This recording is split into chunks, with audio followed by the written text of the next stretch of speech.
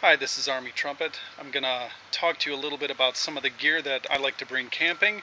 Right now I'm camping with my 3 sons. They're scattered around right now.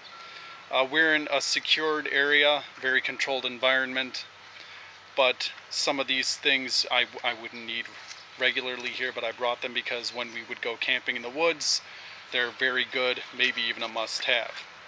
So here we are. We're going to pause and then focus on the gear I have. Alright, here is the gear I brought. Well, some of it anyway. Alright, starting here, I have some 550 cord or paracord. This is really great when you need to tie some lashings down on your tent, or if you need to secure some material to your pack, or you just need to tie anything down. Duct tape, just awesome stuff to have. You should carry this with you wherever you go. You never know when you might need duct tape. Duct tape? Yes, duct tape. No, there are 1,001 uses for it. Here in the little sandwich baggie, I just brought some dried grass and cotton fibers. I'm going to use this to help light the fire. I brought a lighter with me, but hopefully I won't need it. I'm going to try to use this little flint stick. I got this at Walmart.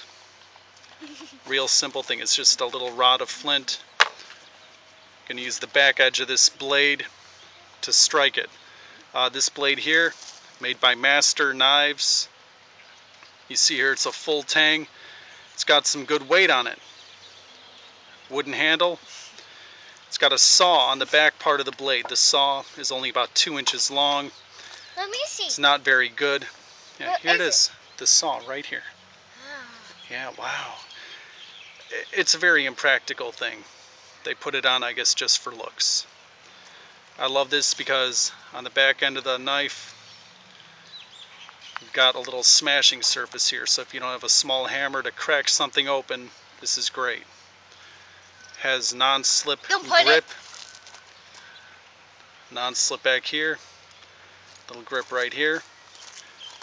The only thing I don't like about this blade is it's stainless steel, but it was dirt cheap, so I got it anyway. It's great just to have around the campfire.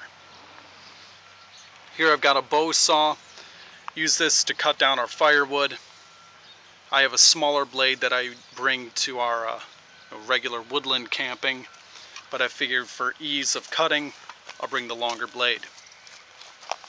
And here, little glow sticks. These are invaluable, especially when you have young boys that don't like the dark. They're great for security. You could tie to the top of your tent when you need to wander away to use the wood line. Find your tent more easily in the dark. Again, these are just some of the things we bring. We also have a cooler filled with some water bottles. Over by our fire, got a bucket with water. If you have the luxury in the space, bring a bucket. Fill it with a few gallons of water from a stream or a spigot if it's available. You never know when your fire may or may not go out of control. It's not a must-have, but definitely it's a great thing to have around for safety. Making a fire.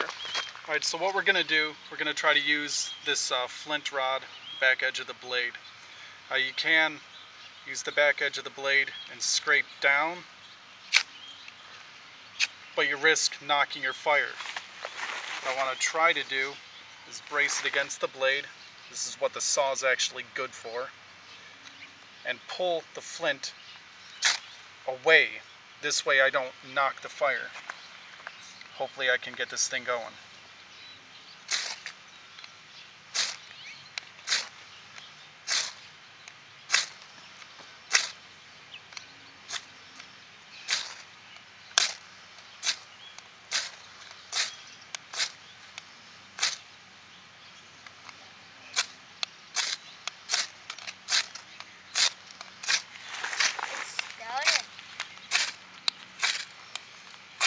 It's starting, Dad.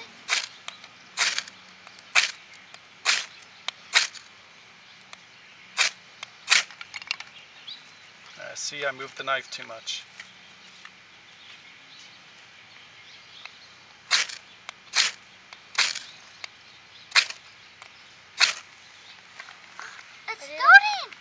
Not yet.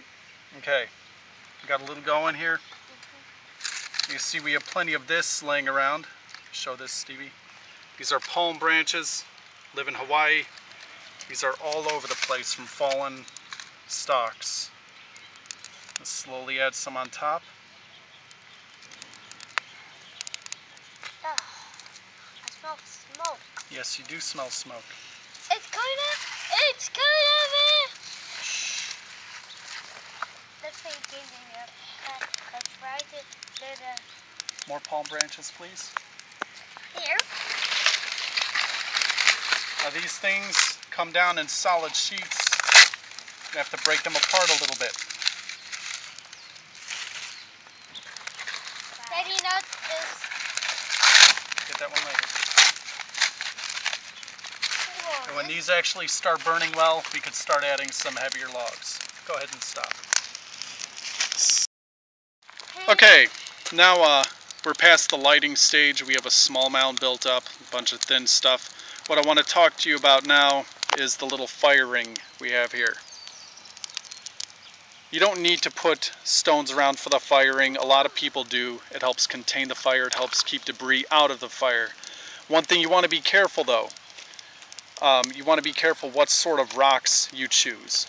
Being on a volcanic island, we have nothing but igneous rocks laying around. That's rocks straight from the heart of the volcano. They're forged in heat, so they're very stable. You want to try to avoid getting sedimentary stones like sandstone, limestone, shale, slate. A lot of those hold water. And I actually tried this when I was still living in Ohio. I put some sandstone and some slate next to the campfire. And then my friends and I backed away. About a half hour later, all of the rocks had split in half and cracked. That's one downfall. They hold water. The water expands inside the rock and it can send shrapnel flying everywhere. You have to be very careful with that. One plus, aside from holding the fire inside the circle, is these. They're already getting pretty warm. They're going to serve like a hearth in the house. They're going to radiate heat through the night. We don't have to worry about that right now. It's only going to get down to about 55 degrees tonight. But if you're in a very cold environment, you want as much heat radiating towards you as you can. Just something to think about. Be careful the rocks you choose. Bigger rocks, the better. Again, they hold and radiate more heat. We're the morning after the father-son camping trip. You see, we let our fire die down a little bit. We actually extinguished it overnight and had to rebuild it this morning, which was exceedingly difficult because everything was covered with a thick layer of dew. But we got it back up. Now we're going to talk a little bit about how to clean up some water, because sometimes you might be in a situation where you don't have a running faucet the way we have on our neighboring building. If you extinguish your fire, you're going to see in here the black charcoal. Well, this morning before I relit the fire, I took some of the old coals out. Now this would be best if you have a spare t-shirt or some other mesh material. I'm not going to do that because I think the boys' mommy would probably she'd crucify me for ruining their shirts. But if you're in a situation where you need water, you don't care about ruining a t-shirt. But an easy facsimile will just be this plastic bag. I'm going to take some of the old coals. The more you can get, the better. And you put them into your bag or into your t-shirt, and you see the wood, it's charred, it's not ashy. When we extinguished the fire, the water took all the ash off of it. You can break this up a little bit.